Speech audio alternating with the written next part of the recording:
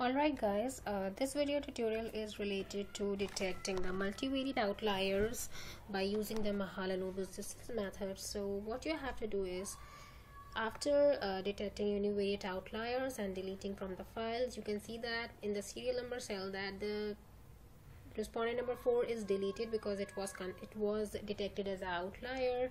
Similarly, respondent number 8 and 9 was also deleted from the file because it was also appeared as a univariate outliers.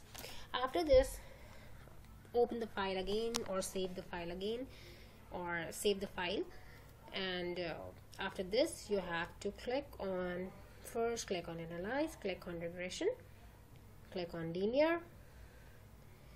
Okay, in the dependent variable you can place any of the item over here. I'm just placing serial number in the dependent cell because right now we are not considering any dependent independent variable. This is just a method to detect the univariate outliers. So I just place serial number in the dependent cell and rest of the items in my independent variable.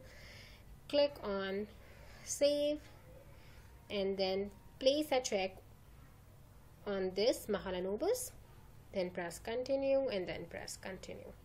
After this, just minimize your output window. You can see that in your data sheet that Mahalanobis values are created in the sheet. After this, you have to click on transform, click on compute.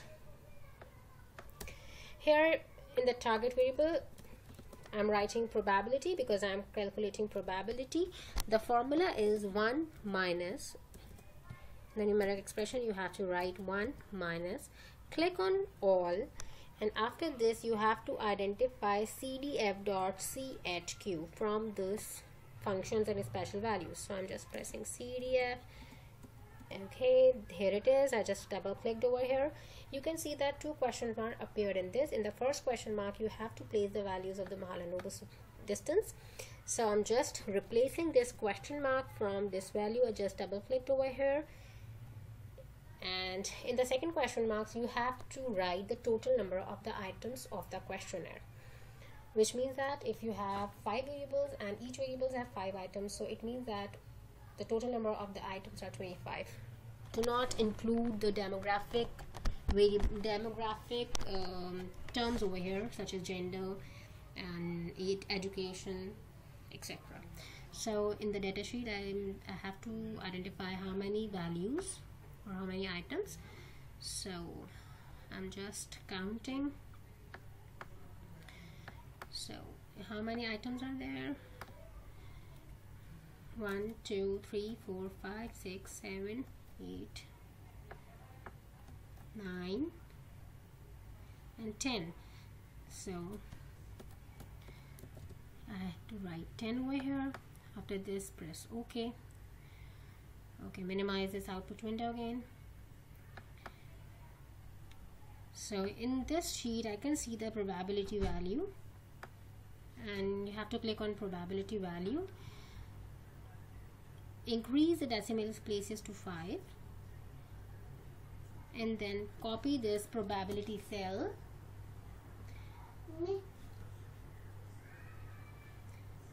Open the Excel sheet, escape first row and first column, copy all these probability values over here, then again go on your SPSS sheet, select the serial number cell. You have to select the serial number cell because you know that the serial number cell have few items that are not present, such as respondent number 4 is not there, respondent number 8 and 9 is also not there.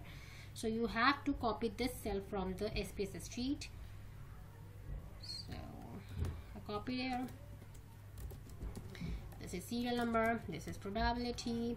So just select the cell of probability, conditional formatting, highlight cells less than 0.001 is considered as multivariate outliers. So I just select the values. I'm now focusing any value that is considered as yes. This value appeared as red. This is respondent number 104. So what I have to do is come again in the data sheet, identify respondent number 104, respondent number 104 is here. Select this row and then clear it. Again, come in the Excel sheet and search for other multivariate outliers. Respondent number 130. Here it is. You can see that the SPSS serial number shows 125. So please do not consider the SPSS serial number. You have to consider this serial number which you made in the data sheet. Clear it again. Again, search for the 161 and 166 and so on. You have to detect all the items till your this 161 to this. After clearing all the values, save this sheet for further analysis. That's it. Assume that I have deleted all the univariate outliers. After this, you have to save this sheet. This is your final data for further analysis. Thank you so much.